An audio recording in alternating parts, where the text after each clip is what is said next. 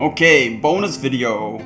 Since this is an Illustrator class and Illustrator is mostly about vectors, I'm going to show you two different ways to add drop shadows using vectors only. The first way, which is by far the easiest way, is to give each layer a flat drop shadow. So what we're going to do first is select all of our layers except maybe the background layer, go to our appearance panel and delete the drop shadow effect. Thank you. Now go back to your layers and then lock every single layer except the layer that you're gonna add a drop shadow to. In my case, it's layer 3. Then you duplicate that layer. So I'm gonna duplicate layer 3, rename it layer whatever shadow, and then drag it beneath the layer that you're working on. Then lock your layer, and then now select your layer or the layer's shadow and make sure that it has a black fill. Then what you're going to do is with your selection tool, you're going to command select a hole or maybe pieces of paper or shapes on top, and shift and command select the other hole.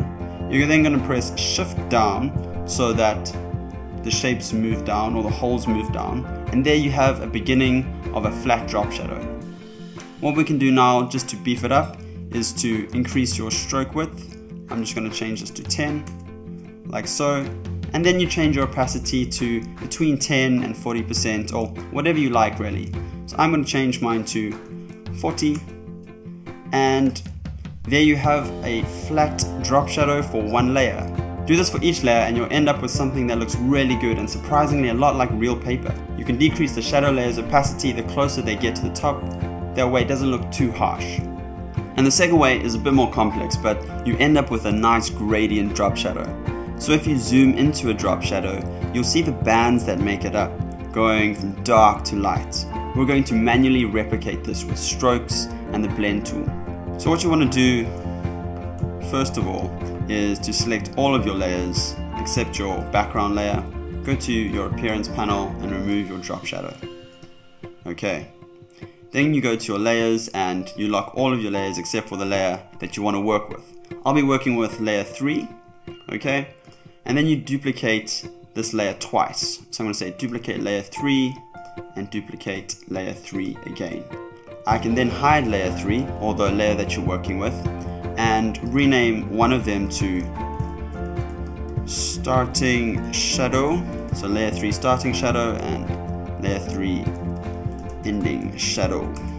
Okay, I'm then going to hide all of my layers except for the starting shadow. I can then select them, and let's change the fill color to a blue or a green, something a bit weird, something that makes it quite known that we're working with it. We're then going to expand it using the Pathfinder tool. This is really useful if you've used compound shapes like we have. So I'm just going to expand it, and then I'm going to add a stroke. Just 1 point or 1 pixel. Black is fantastic. The smaller the stroke width, the smoother the gradient, but 1 pixel or 1 point should be great. I'm then going to check on my stroke options. You can access this little panel by going Window and Stroke, which is over here. And then you make sure that your align stroke is set to outside. Now you can set your full color to transparent. That is this layer done. We go back to our layers panel. We can lock this or just hide it. And then we show our layer 3 ending shadow layer. We do the exact same thing here. Let's choose a weird and wonderful color. We then expand it and then we add a stroke. This time I'm going to go for something like 20 pixels or a 20-point stroke, and make sure that the align stroke is set to outside. You can see what happens when you align stroke to outside here. So that would be center, that would be inside, and that would be outside. So outside is the best for what we're working with here. We then want to say object expand appearance, and now this creates a fill from the stroke, and then with our Pathfinder tool we just unite these two shapes together, and let's make this a weird and wonderful color again, and then we add a stroke again. 1 point, we set it to outside, and the stroke color now we can change this to white, and now we're going to blend it from a black stroke to a white stroke. We then set our full color back to transparent, and now if we go back to our layers panel and we show the starting shadow, we'll have a black line and a white line. Fantastic. So now if we cut these, and create a new layer called layer 3 shadow, and we can hide the ending shadow and starting shadow, and we then paste in place, so Command F, or you can say edit, paste in place. We have these two lines or two shapes with strokes on them. So then we go here and we say object, blend, make. So now we start blending them together. You can see that there's a stroke that is in between white and black. It's a gray line, which is fantastic. So with your blended object selected, you go to object, blend, blend options, and we check this preview checkbox, and we change this from smooth color to specified steps. And in here, because we're going from something like 1 pixels to 20 pixels in terms of our shadow, we want to change this to 20 or maybe even 21 steps. If you just check that and check that again, you'll see that, hey, that looks kind of like a drop shadow. So we go, okay. This is pretty much it, except I like to then expand this object further. So I go object, expand appearance, which is fantastic. And if you zoom in, you'll see that, hey, that looks pretty drop shadow-ish. If we then go object and expand again, sometimes this helps it out, makes it look a little bit better. And you can see we zoomed it at like 1200% here, so at 100% you don't even notice the gaps in the bands. With this selected, I can then change its blend mode to multiply, and I can change its opacity to about 40%. And there we have a really nice looking drop shadow, and it's all vector. But there is a problem, and I'll show you what the problem is now.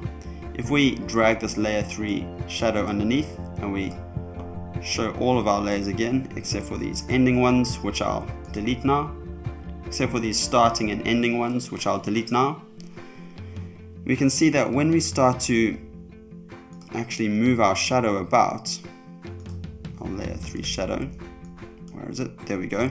If we move this down a bit, you'll see that there's actually nothing happening there.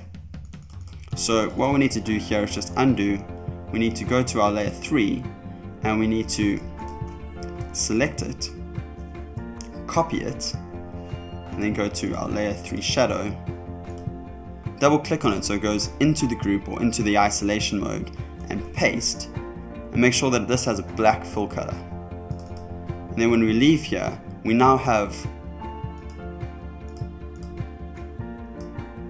this sort of an effect. It has a full color and it has the gradients all together. So I'm going to zoom back out here, just put all of these back, and then I'm going to move this about.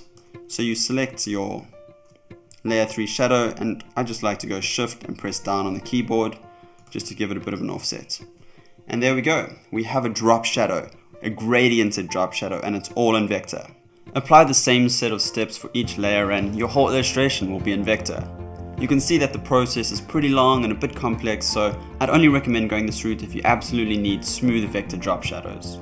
Also, you may run into some problems, especially if your holes are really small, because as soon as you start to duplicate a layer and increase its stroke width to 20, you'll see that, wow, there's actually separate holes that appear.